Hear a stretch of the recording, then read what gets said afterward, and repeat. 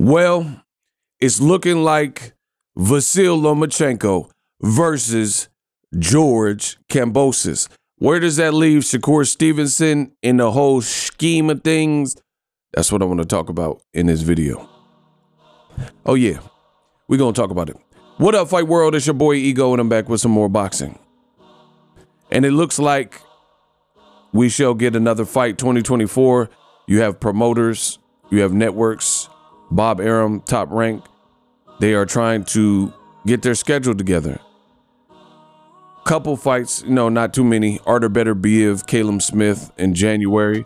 But another fight that they're trying to get done is George Kambosos, former unified champion, versus another former unified champion in Vasily High-Tech Lomachenko. And they're talking about finalizing that fight for the IBF strap. So in terms of this fight, you guys see it on ESPN. It says sources, Lomachenko Kambosos IBF title bout is being finalized.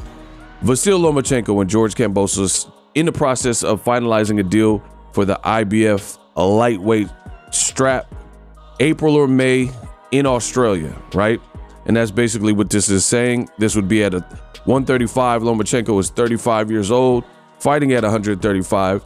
And Kambosos is kind of coming off a disputed performance against Maxie Hughes, and some would even argue that he lost the fight. However, he did beat Teofimo, the guy that beat Lomachenko. So I really don't have a problem with this fight. Where Kambosos is, to be honest, this fight was not surprising to me because it was already supposed to happen. Let me explain. And make sure you guys subscribe to my channel, Best in the Business. So Lomachenko, he was going to fight George Kambosos previously, but due to the political climate, his country of Ukraine, they were at war with Russia, right? So during this time, he decided it would be best to make himself available as, a 30-year-old man and sit this one out. And instead of fighting Kambosos, that fight later went to Devin Haney, who was just looking for big opportunities. And Devin Haney has never looked back since.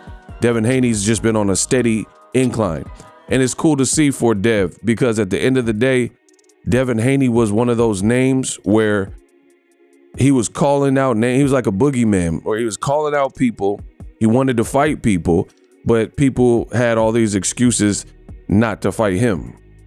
As a result, he was out of the mix, but he kept barking up the trees. Eventually got Jorge Linares, a former champion. He eventually got a fight with Jojo Diaz, an Olympian, U.S. Olympian. And then he eventually got the Kambosos fight. Needless to say, he beat Kambosos very convincingly both times. It was good for Devin because the first fight was more just becoming a champion, boxing smartly and doing your thing, working behind the jab.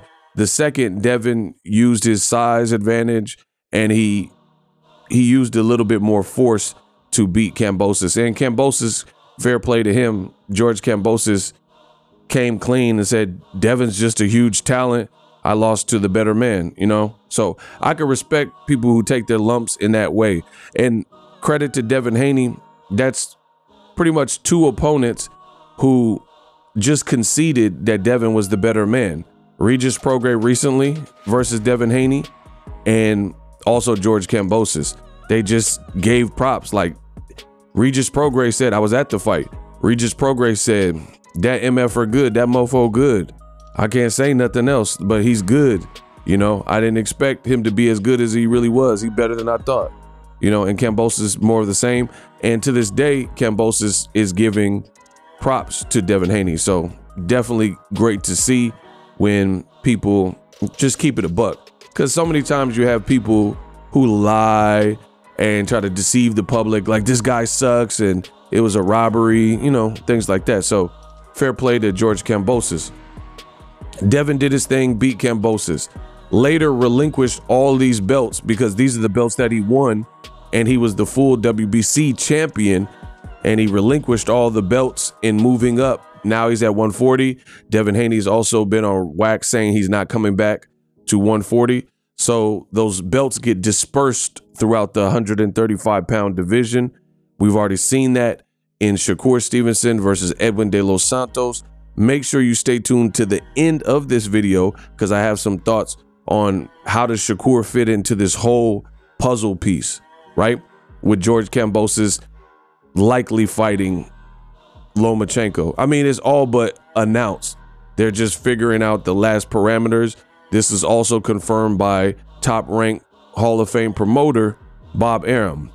Vasyl Lomachenko, he's gonna be fighting in Australia against George, right? So Bob has already done this in interviews. They're just wrapping it up. Lomachenko, I don't know what it is about him, but he seems to be an old media darling. No matter how many times he loses, if his performance is meh, or subpar, like it was in the Jermaine Ortiz fight, old media, they still see the value in Lomachenko, and he keeps getting opportunities, and he keeps getting ranked. ESPN has Lomachenko ranked as the #1 lightweight over Gervonta Davis, over Shakur Stevenson, and over anybody in the division. I don't really know how. I thought he lost to Jermaine Ortiz.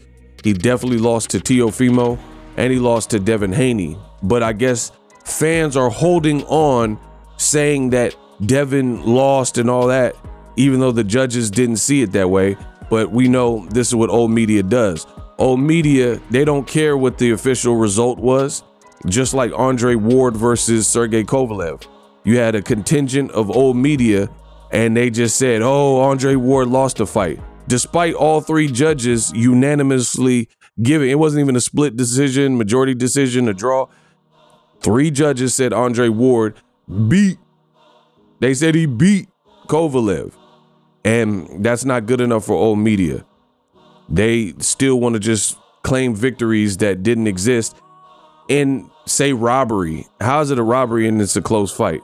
So I don't want to get too sidetracked. Somehow, some way, Lomachenko remains to be one of old media's favorite fighters, and he still gets ranked. Where does Shakur Stevenson fit into this whole mix?